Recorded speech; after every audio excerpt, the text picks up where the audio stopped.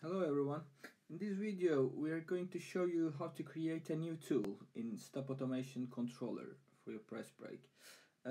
Give a proper name, either the code of the tool or any name you like. Then click OK. And after that, go to the Model tab and choose the most suitable shape of your tool. Okay, and we'll use Universal 1V. Here all the requested data is visible on the left hand side.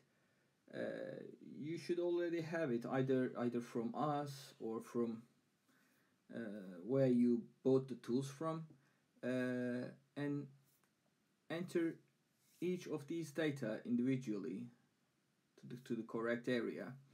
And as you see, as soon as you enter these data, the shape of the tool is changing on the left.